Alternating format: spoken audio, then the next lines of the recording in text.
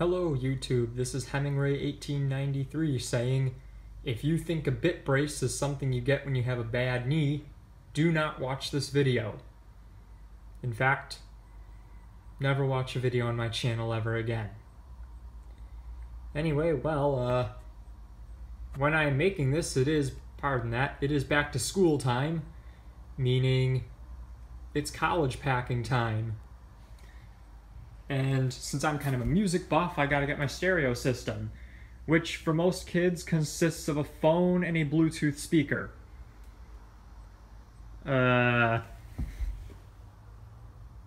Said most kids. Anyway, I have an issue here with my turntable. You'll notice I have this receiver. And what I basically want to do is on top of the dresser, just put the receiver and then put the turntable on top of it. My problem is the receiver is only about 11 inches wide, and the turntable's feet are 12 inches wide. What am I to do? Well, I thought the best solution would be to build almost a little tabletop. I've dubbed it a spacer, call it whatever you want, that would sit on top of the receiver and that the turntable could sit on. So that is what I am going to do today. And by the way, I do have the cover, so no, it was not missing. It is cracked though, but I know you can get replacements for these, so I'm not too concerned. Just FYI if you were wondering. Anyway, let's get started. So here I am continuing out in the garage. I have these 3 boards right here that I'm going to use to make the spacer. These are oak, or I'm not entirely sure, but they're at least good hardwood. And I chose this because I'm planning to actually stain this instead of paint it. Now, if you had a more modern system, you know, you might be able to get away with using cheaper wood if you're gonna just paint it black or silver to match. But considering I have an older system, I kind of wanted the spacer to match the, you know, fake wood on the vintage Marantz. So these, basically what I'm just gonna do is, if you've ever built a tabletop or a cutting board, it's the same thing. Tight Bond 2, this is really good stuff. Says stronger than wood, and that is true. A lot of these glues are stronger than wood.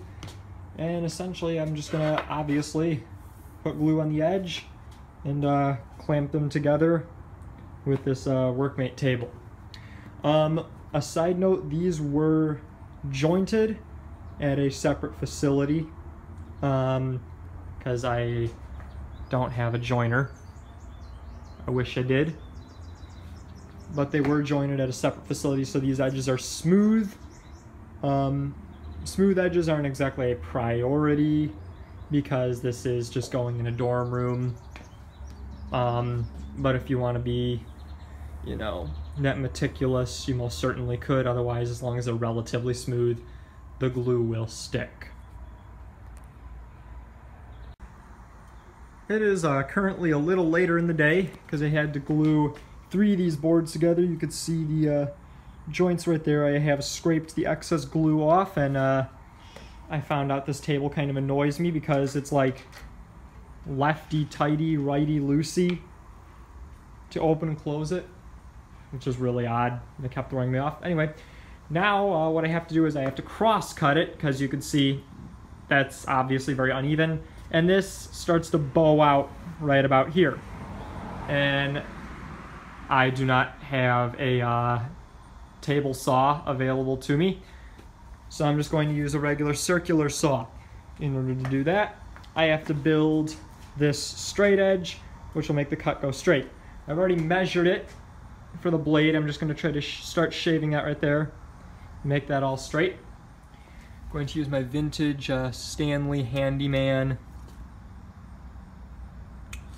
combination square to verify that it is indeed straight, which it should be because I've already measured it. Yes. Then I'm just going to use my array of C-clamps to clamp it down. I'm thinking I'm probably going to put a another block of wood underneath just to act as a, yeah, actually it's not really because it'll clamp to the underside of the table. Anyway, I got this vintage Brink and Cotton clamp right here, that's good.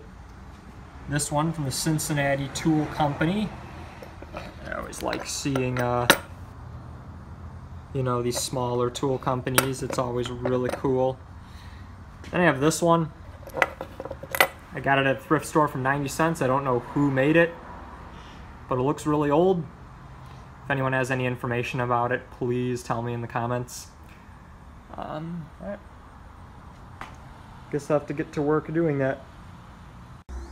A quick update, this is how it looks after cross-cutting it. I know that's not the straightest thing in the world, but dorm furniture. Anyway, clearly labeled which one is the bottom, because it has, you know, as you can see, the inferior grain. Although on these other two it really doesn't seem to matter. Anyway, now to sand it smooth and get ready to apply, you know, either paint or stain. In my case, as stated earlier, I am going to stain it. So stay tuned. So because it was quite humid today, I let the wood sit inside in the air conditioning for about 2 hours after everything was sanded down and that. Wiped it clean. Now it's time to move on to staining it. My stain of choice is this Minwax red mahogany, just to try to match the turntable. I used the scrap piece that I cut off earlier as a guinea pig, and I think it looks good. So just using an old rag, I'm going to go ahead and apply it to my spacer.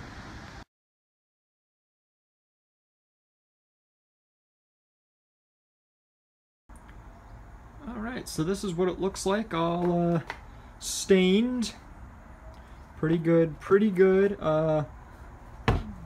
Bottom's unfinished, but this is college dorm. I don't really care, no one's gonna see the bottom. Anyway, just to create a non-slip grip, so you know that expensive turntable won't fall off, I got some old pieces of bicycle inner tube here. I'm just cutting little squares to glue onto the bottom. They don't have to be perfect. You can see I rinsed them off. I gotta set them out to dry. One quick note that you can do if you so wish is you notice a lot of those like receivers and just electronics in general have vents on them. Mine has it on the top. What I might do is take a Dremel tool and put a bunch of grooves down it over where the vents would be, just so it gets some airflow. Because I mean, this thing is going to extend over the front about that much and over the back about the same length. So at least you can get some airflow.